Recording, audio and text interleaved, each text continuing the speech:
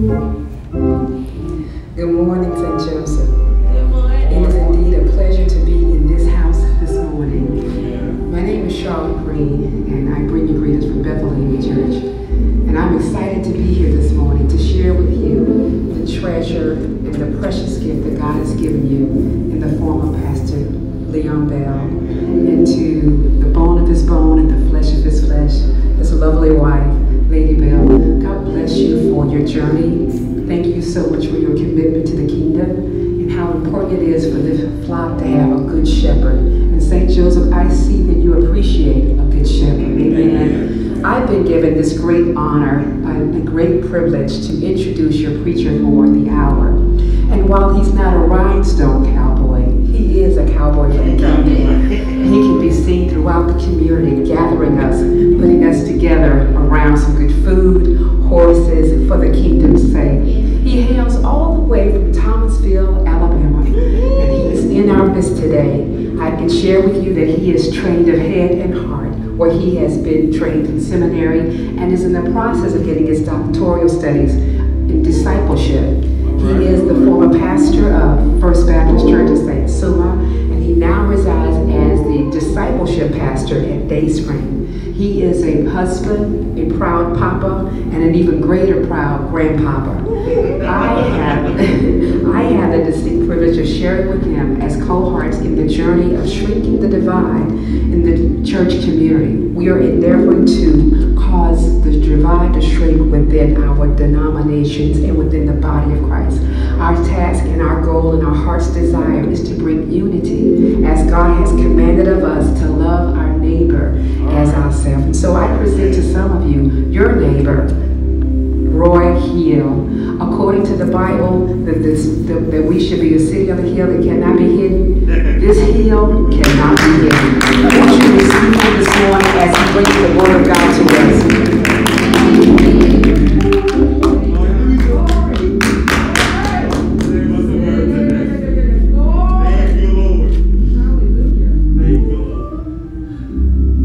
Father, in Jesus' name, I echo that prayer. Speak, Lord. Your servants hear it. Lord, speak to the end that you are exalted. You are made everything. Yes, Lord. And that we would be nothing more than your servants. Father, it would please us to please you now to the end that we preach. In Jesus' name, and the church said, Amen. Amen. When I arrived and went and sat for a few moments there in pastor's office, I was just kind of caught up in that organ playing in here. Just became enraptured by it. And when we came in and sat down, my dear sister, who, if you don't know Charlotte Green, where have you been? She knows everybody. I've gotten to where in Mobile now, I'll bring Charlotte's name up in the conversation just to kind of help make a connection. But we came in here, and my dear sister, as we sat down, she pointed at the gentleman playing that organ, and she said, you're not the only white man in here. Well, I listened to him play that thing a little bit longer and listened to him sing, and no, but I'm the whitest man. There's no doubt.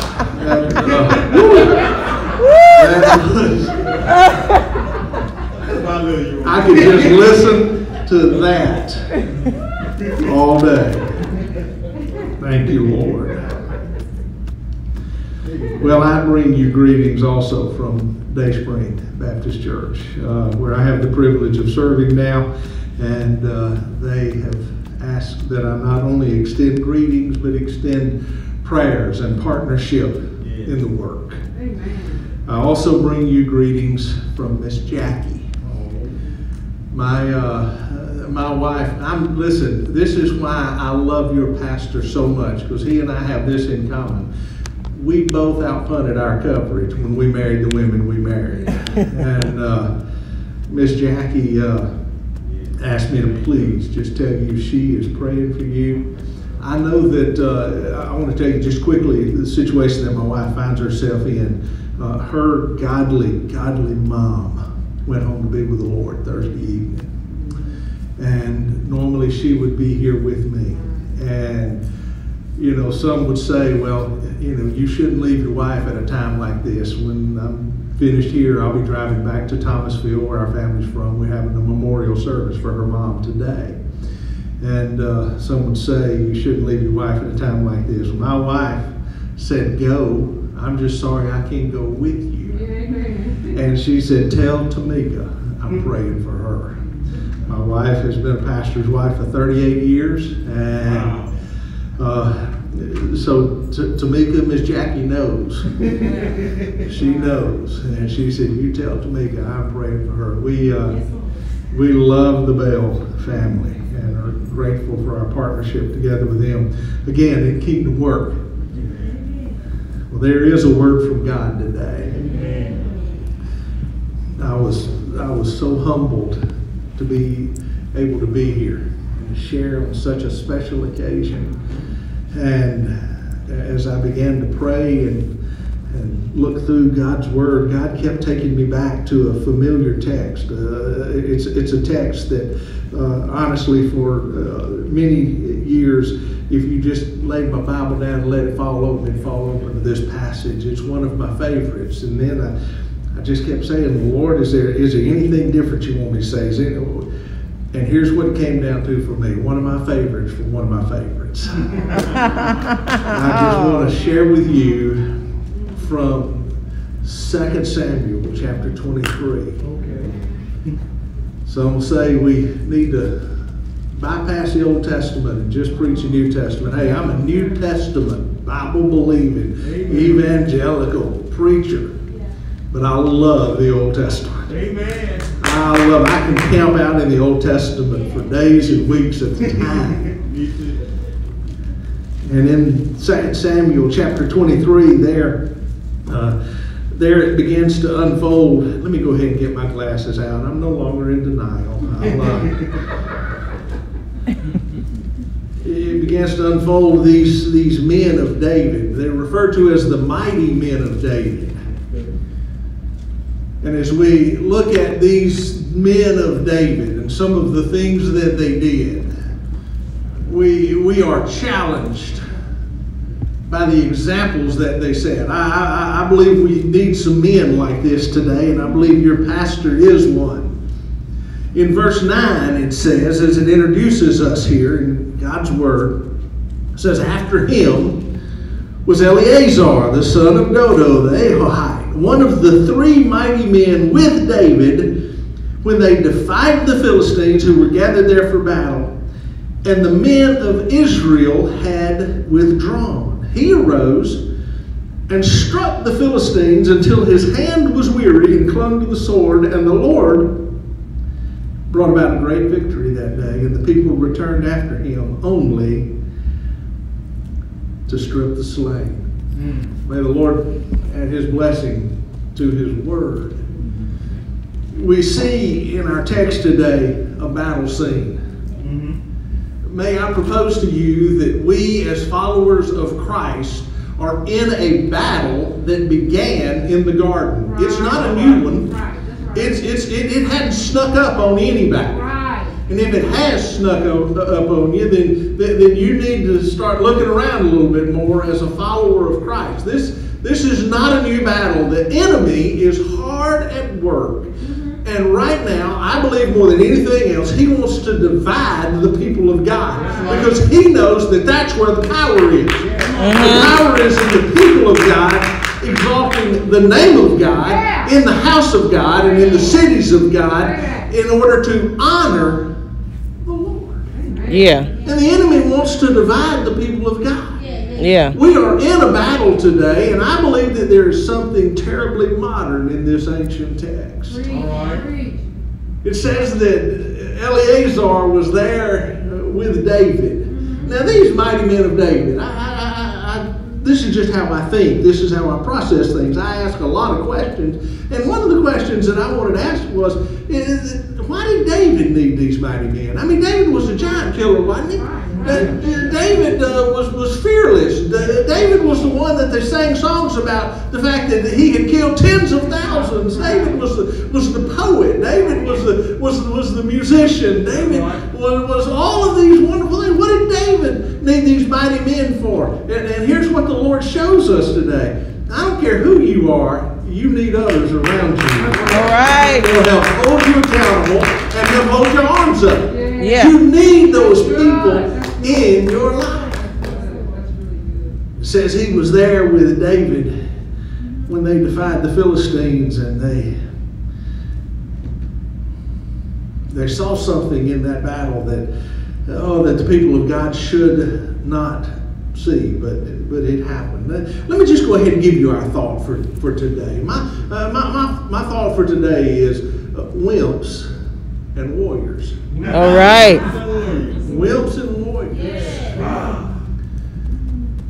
And as we begin to just kind of step back and look at that battle scene that the Word of God just paints for us in those 2 short verses there, we realize that something happened that should never have happened. Now, it tells us, and I don't believe there's one idle word, one jot or tittle that's not intended for our benefit or for our education or encouragement in the Word of God. Nothing's there by accident or happenstance. And so it tells us that Eleazar was there with David. He was there with David. So if you'll let your sanctified imagination just run for just a minute, I mean, picture him there sitting on his horse. I can't help but want to picture people on horseback. I like that, you know, and I can even describe the horses if you needed me to. But I picture them there on their horseback, up on the hill, overlooking that battlefield, and we see the men of Israel withdraw.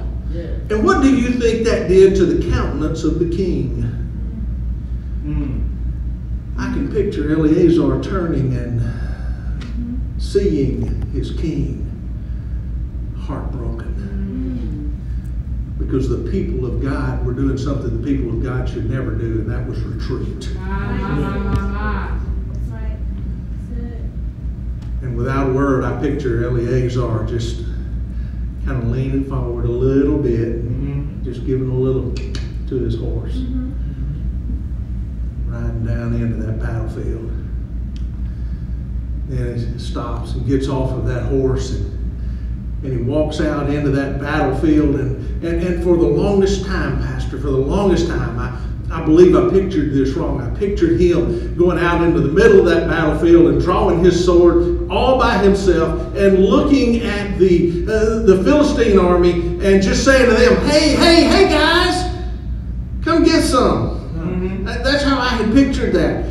But really, when you read the text and you allow the word to just kind of pour over you and get inside of you, you begin to realize what it says. He arose and he went to the Philistines. So I can see him now in the middle of that battlefield looking at the Philistine army over there saying, hey guys, wait right there. I'll be along in just a minute. Oh, what a great man. But in order for us to really see all that God did through him, let's recognize some of these folks that were in the battle that may very well be now sitting in church pews today. Lord help us. We see the wimps. We see the wimps. It says the men of Israel had withdrawn. You know, wimps withdraw from the battle when the going gets tough. Yeah. You know some of those folks. You listen. Hey, don't start naming names. But you're thinking about some of them right now. Yeah. And if you're not thinking about it, if you're going, I don't know anybody like that, then somebody may be thinking about you. Come on. Don't be one of those that's wanting to check out when the going gets a little tough. There are always those when the enemy confronts, when the enemy wants to start a battle, there are always those who want to turn and run. Wimps are often actively looking for a way out instead of looking for a way through. They want to play it safe. Have you ever heard somebody in church say, now Pastor, let's just play it safe. Got to play it safe. And I think to myself, you know what? I'd rather play it saved. I'd rather act like a follower of Jesus and just trust Him and follow Him. I had somebody tell me one time, said, now, Pastor, you got to understand now, the odds aren't in your favor on that. And I thought, well, I'd rather live on God's odds. Let's just do the math. It's true, although it's an old cliche, it's still true today. God plus nothing else is still a majority. I'd rather be on His team. I'd rather be in the battle serving Him. But the Wimps say, well, we got to play it safe. We gotta be careful now. An any excuse will do for a wimp. To quit the fight. Any excuse will do. Those people don't like me. I had somebody tell me one time. They said, you know what? I'm not sure I like you right now. And I said, well, to be completely transparent with you, I don't like me right now either, but that doesn't change the truth. Listen, the biggest problem I got is that guy that looks at me in the mirror when I'm shaving in the morning. I know, I am my biggest problem. Listen, there are plenty of folks who don't like me, and I don't blame them. Yes. Come on. All right. I get it. But that's not an excuse to quit doing what the Lord's called us to do. Right. Yeah. We'll say, hey, somebody's going to be upset. You do that, so you're going to upset somebody. Yeah. When you do that, I had a guy ask me one time. He said, preacher, are you a good mixer? I had to think for a little bit. What did he mean by that? And then I realized that what he was asking me was, did I get along well in talking to folks? Could I mingle well? And I finally told him, I said, well, I don't know if I'm a good mixer, but I've stirred a few things up. Somebody is always, listen, if you are going to do something to honor the name of the Lord Jesus, somebody's going to get mad about it. Somebody's going to fuss about it. You're right. And listen, I have found myself at times where somebody disagreed with me, and I said, thank you, Lord, the right people are disagreeing. Right. They don't fuss about everything. They don't fuss. Thank you, Lord, for coming. Listen, they'll say, hey, they're not going to appreciate it. All that time and effort and energy, money you put into that, they're not going to appreciate it. Just don't do it. Listen, hey, for a wimp, any excuse will do. It doesn't matter. Can I introduce you to a couple other folks who were at that? The Wimps were there. They run away. But you know the Watchers were there. The Watchers were there. There's always Watchers. I mean, people love a good fight, don't they? Yeah. And hey, listen, if you want to see a bunch of watchers that try to spiritualize their watching. Right. Oh, yeah. I learned this hard way. Hey, listen, you come to a Baptist business meeting in a white church. I mean, listen, I pastored a church. Hey, we had church members that the FBI couldn't find with a warrant. But you let a controversial business meeting come up, they gonna show up. They gonna show up. But I'm just here to. This is what Watch will say. I'm just here to see what happens. I'm just gonna watch. Here's the problem that I have with this. The problem that I have with this is that somehow or another we have decided that Christianity is a spectator sport. Oh. And it's not. Wow. There are people that say, well, you know what, I go to church, that's enough. My lands, hey, I'm still waiting to see, I'm still praying that they're going to play football this fall. I'm holding out for it. Yeah. Everybody, listen. My baby girl lives in Gainesville and works in Gainesville in Jacksonville. She worked for a little magazine called Sports Illustrated. She covers the Jacksonville Jaguars. Okay. All And right. she also is doing a lot of work covering the Florida Gators, which she's been doing that for several years now. The gig with the Jaguars is new to her. But listen, everybody is asking me, what does Cassidy say they're going to do this fall? Because, you know, she's in on the meetings. She's writing articles about it. And she's got her theory, and it's pretty good. And I'm not going to take time to get into that. But I want them to play. But let me just explain something to you. If they play, and I watch the game on television, or I go to the game, she's able to get daddy tickets. Yeah. Listen, hey, she's at a point in her life now where I'm glad I treated her well when she was born. She's not going to forget daddy. I don't go to the game to watch the huddle. But watchers will come to church and just watch everybody. They always look. Did you see what she had on? Oh no. Oh no. Did you see who he was sitting with? Can you believe it? Did you see what they did? Always watching.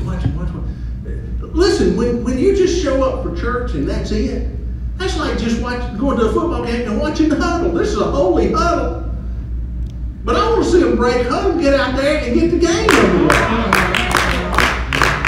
Watchers want their place in the stands, but Warriors want their place on the field. Come on. And Warriors will have a huddle just long enough to say, break the huddle, let's get going.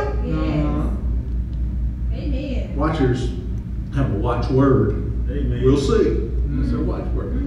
That's it. Not we'll do, not we'll go, not we'll give, not we'll try, not we'll share. We'll see. We'll see. You've heard that, church, haven't you?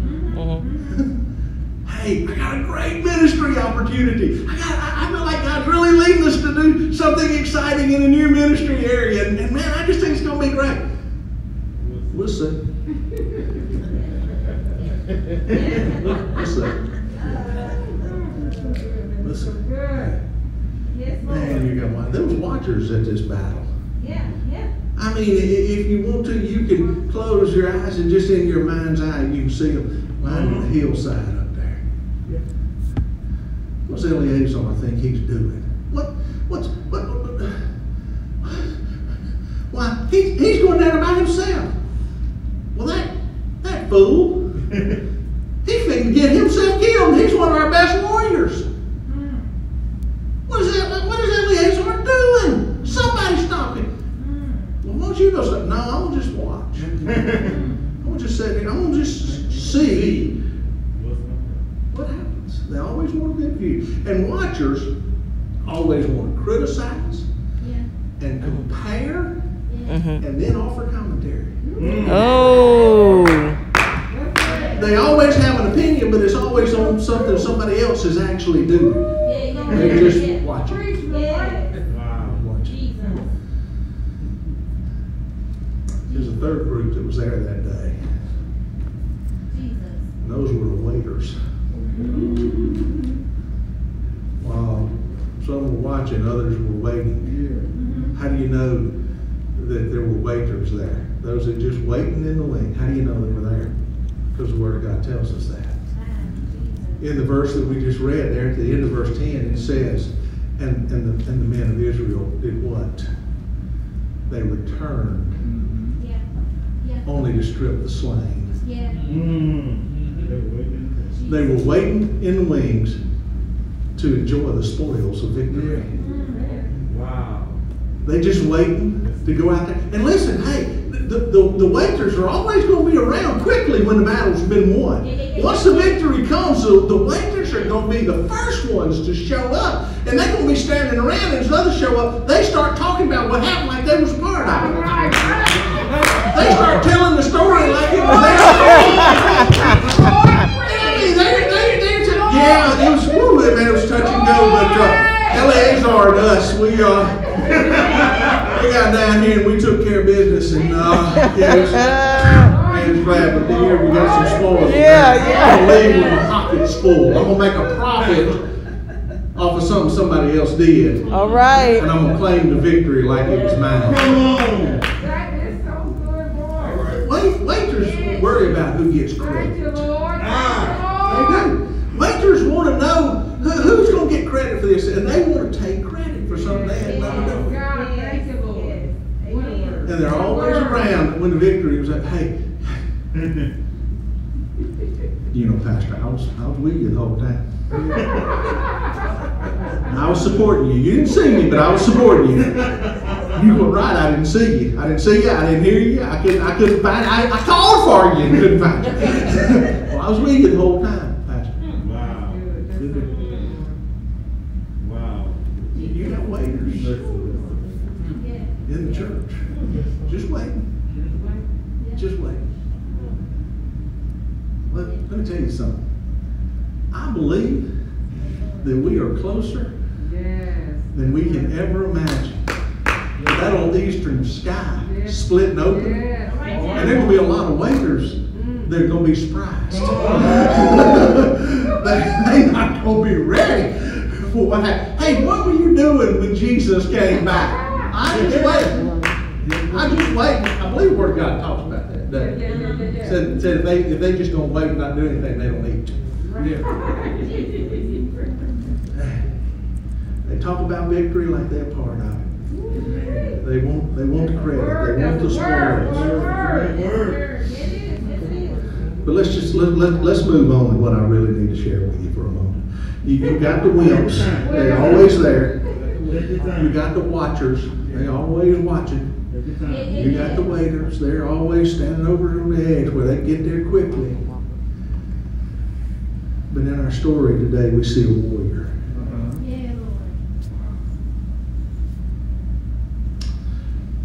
Paul told young Timothy, be a good soldier. 2 Timothy chapter 2, you know the text. 2 Timothy chapter 2, verse 3, verse 4 says, be a good soldier. Then he says, no soldier entangles himself with the affairs of the daily distractions, if you will. A good soldier is going to concentrate on the battle at hand. Paul often would use great illustrations, rich illustrations, and he would use illustrations that were athletic. I'm going to run a good race. He'd use agricultural, talking about planting seeds, but then he'd use army or military illustrations to be a good soldier. In fact, he goes on and tells him, as a soldier, in verse 15, 2 Timothy chapter 2, as a soldier, you better know how to divide the word. Then, in 2 Timothy chapter 4, and verse 7, he speaks as a soldier when he says, the time for my departure has come. I fought the good fight. Then he speaks as an athlete. I finished the course. Yeah. So Paul tells us we're still called to be soldiers. Now, I'll be honest with you, I love this text. 37 men in 2 Samuel 23, and we're looking at one of them for just a few minutes this morning. So much we can learn from these men, so much. But let me just tell you, I know that warriors love peace more than they love war. That's right. But they love peace so much they're willing to go to war to get it. They fight for peace.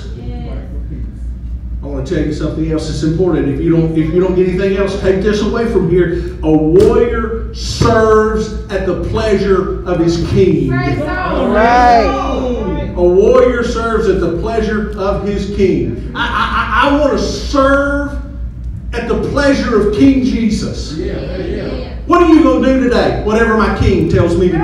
All right. Where are you going to go today? Wherever my King tells me to go. You got any battles you need to fight today? I don't know. I'm waiting on my King to give me my assignments. We serve at the pleasure of the King. We don't serve at the pleasure of public opinion. We don't serve at the pleasure of prosperity, of position, of popularity. We serve at the pleasure of the King. End of discussion. There's nothing beyond that for the warrior of the cross. Mighty word, mighty word, mighty word. Thank you, Lord. Thank you, Lord. The warrior, these men in 2 Samuel 23 are very much like those that we see in Hebrews chapter 11. They're not nearly as concerned with whether they live or die as they are with how they live or die. Wow.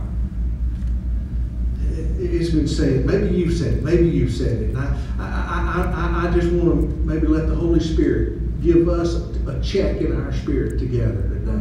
But many times we'll say something like this: a man's got to live. No, my friend, a man's got to die. The Word of God says it's appointed once unto man to die.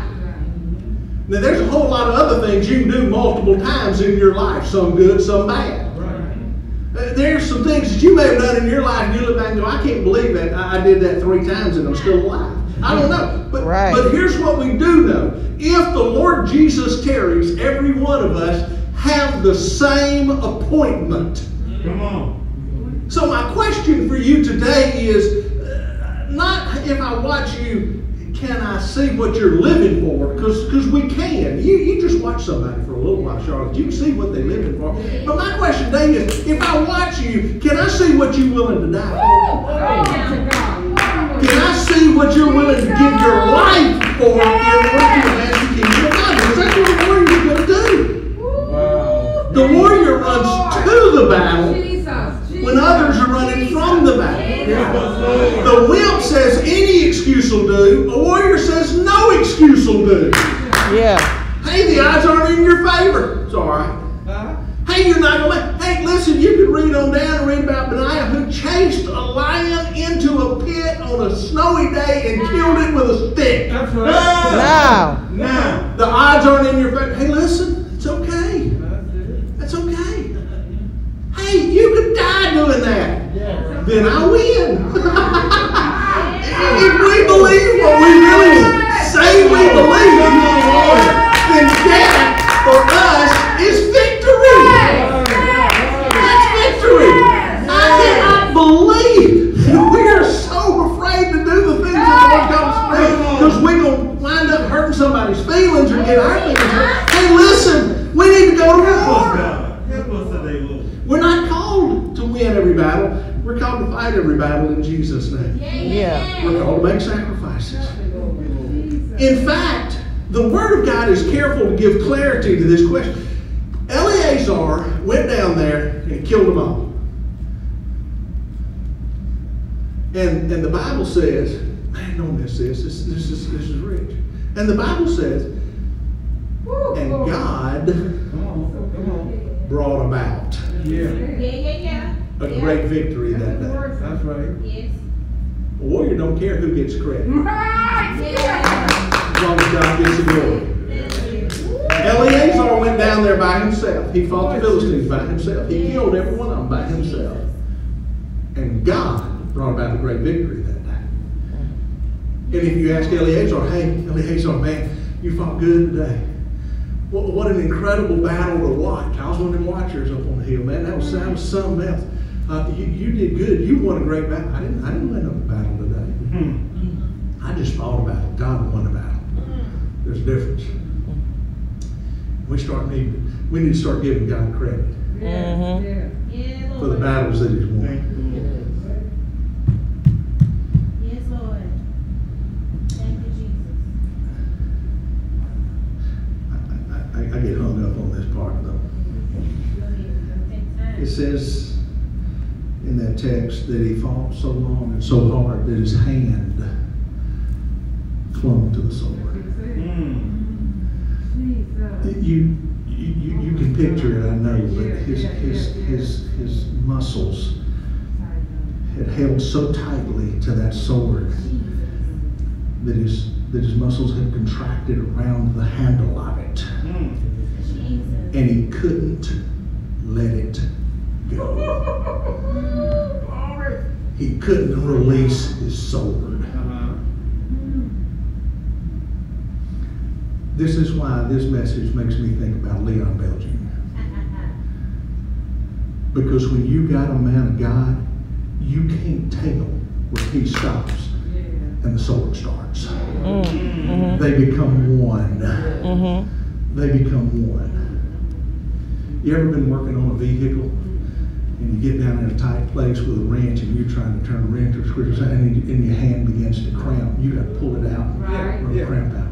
Well, multiply that by 1,000 times and you can understand what Eleazar was experiencing with that sword.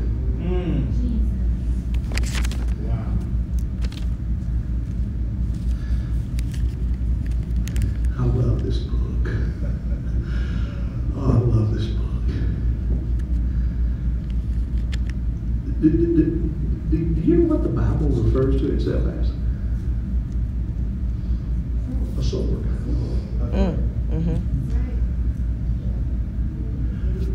So for the man of God, you ought to be able to look at him and not tell where the man stops and the sword starts. Yeah. He'll have such a grip on his sword that he can't let it go. A man of God will give answers like this to questions and situations. Hey, what do you think about this? Well, the Bible says. Hey, have you got an opinion on this? Well, I may have an opinion, but the Bible says. Hey, listen, he and Tamika are doing so much for marriage. I am so encouraged, and I follow them on social media in the work that they're doing in the sacred institution of marriage. My Lord, we need to do so much to fight for homes and marriages and families. That's the actions of a man and woman of God. Yeah. And you're doing it in a biblical way. Yeah. Man, I applaud what you're doing there. I've heard you preach, man, and I know that you love this book. These, listen, hey, these are the marching orders of the church. We need people that will stand beside and behind these holy desks and preach the unashamed truth of the Word of God. People say, well, why don't we go talk to Pastor Leon? I don't want to talk to him. Why not? I know what he's going to say. What's he going to say? He's going to say something about the Bible. It's not a bad reputation to have. At all. So many times, though, we'll try to clean up our sword. Oh, my word. You know, Ephesians chapter 6, verse 17 says, take the helmet of salvation and the sword of the Spirit, which is the, help me. Listen, this sermon's about 7 or 8 more minutes with amens and about 25 without them. Amen? Amen. All right, so take the sword of the Spirit, which is the Word of God. This is our sword. This is our weapon. This is what we fight with. Hebrews chapter 4 verse 12 says, for the Word of God is living and powerful and sharper than any two-edged sword, piercing even to the division of soul and spirit and of joints and marrow, and is a discerner of the thoughts and intents of the heart. Oh my word! The Word of God can do all of that. The Word of God can do all of that. Yes, it can. Man, listen, we need to get back to the book this afternoon. I'll be doing my mother-in-law's memorial service. One of the things I'm going to share with the people that will be there is that she had a habit of reading all the way through the Bible, making notes, underlining, highlighting, reading from cover to cover. And then she'd give that Bible away. she'd give it to somebody. Wow. Oh, wow. This afternoon, I'll be holding a Bible that she read all the way through in 1960 Oh, wow. and then gave to my precious wife when she was old enough to understand how valuable that was. My wife possesses that Bible. But here's what we've learned. We've been doing a lot of research just trying to make sure, because I don't want to be guilty of just throwing out a statistic or something that's not accurate, but we know for a fact, having read from cover to cover, having underlined and made notes and words of encouragement, I know for a fact she's given away over 40 Bibles, and we think wow. it's closer to 60.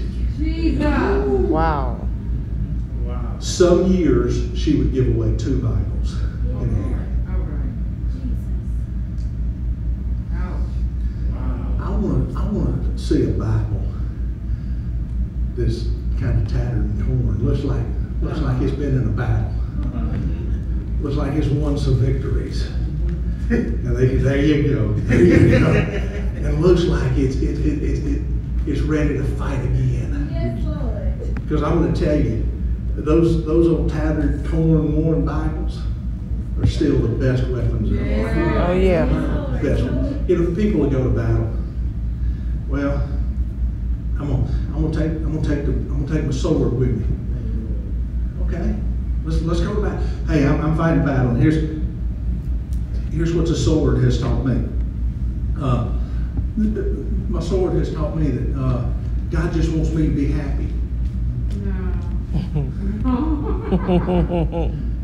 I'm like, please, show me that verse. I want that verse too. Yeah. I want it, but I haven't found it yet. Show me that verse. Because here's what I've learned. As I study this blessed book, as I take this weapon out and read it, God's not near as interested in you being happy as He is in you being holy. Yeah. Which, by the way, leads to happiness. Yeah, Lord. When you're holy, you find joy. Mm-hmm. People say, well, listen, the Word of God told me that I need to. No, it didn't. No, it didn't. You know, and I try to do it with a smile on my face and love in my heart, but just say, no, in Jesus' name, that ain't what the Bible told you. That is not what the Bible said. Just follow this book. I'm gonna grab my weapon. Yeah. I'm gonna go to war. Let me tell you the worst thing you can do with this blessed book. The worst thing you can do with it is try to use it as a weapon when you don't know how to use it. Oh. I mean, I get amazed at people going into battle. They go, hey, I'm ready to go to battle, man. I'm ready to go to war. And I got my sword. I'm going, let's go. I got my sword. That's all they got. Dude, that's a bread knife. What are you doing with that little knife going to battle? Well, I wasn't planning on spreading much. That's good. You can't go to battle with that. No. But there are people that try to do it. Yes. Listen, there are people that will try to act spiritual. There are people that try to sound spiritual when in reality they're completely misquoting and misteaching the Word of God. And they'll say, listen, I'm going to battle. Here's what they'll do. They'll head into battle and hey, I got my sword and I'm ready. I'm going to war. Come on now. You know, man, that ain't going to hurt nobody. You're not going to accomplish anything with that. Jesus. No, you're not. I had a pastor tell me one time, he said, I just don't feel like people listen to what I have to say. And I'm going, because it's got no teeth. Come on. Wow. Stop trying to win a popularity contest. Listen, we got pulpits filled with peacocks. Oh. Listen, I know some preachers that can strut sitting down. They do it. Yes. Man, stop trying to tell people. Stop trying to tickle their ears. Come on, Pastor Roy. You can't walk in with a sword like that and expect to do something. Man, stop trying to fight battles with the wrong way. Listen, if better go with something that you can accomplish victory with. And the Lord will do that. Come on. You better pull out something that's going to let folks know I'm serious. I'm not here to make you happy. I'm not here to make you feel good. I'm not here so you can leave church today going, hey man, I sure do. I just feel sweet. That was just a sweet, sweet time in church today. No, I'm here to rightly divide the word of truth. And if you do that, people will not be able to tell where you stop and the sword starts. God, give us some warriors in church. We need warriors in the body of Christ today. We need men and women who are ready to go to the front line with the truth of God's word unapologetically. I believe that your pastor is one of those. Yeah. If I didn't believe that, I'm going to be honest with you, I got other things I could be doing today. But I'm where I want to be. Because I want to encourage another warrior. 2 years, man. Stay in the fight. Stay in the fight. Don't quit. You're going to feel like quitting. Don't look at the odds. It's just going to scare you. Don't look at how many folks are happy. Listen, I'm not trying to get you in trouble with these folks, but don't worry about how many of them are happy. Listen, if you made them happy here, they're going to get unhappy again in a few days. You serve at the pleasure of King Jesus. You do what he says do. You go where he says go. You be the man he called you to be. He has partnered you with one of the choice saints in a godly life. He's given you Tamika as a partner in ministry to walk through this with you. Whether you got everything you need, you got folks sitting in this room that love you. You fight the fight. You fight the fight. Church, I'm going to ask you if you would bow your heads and close your eyes for a moment.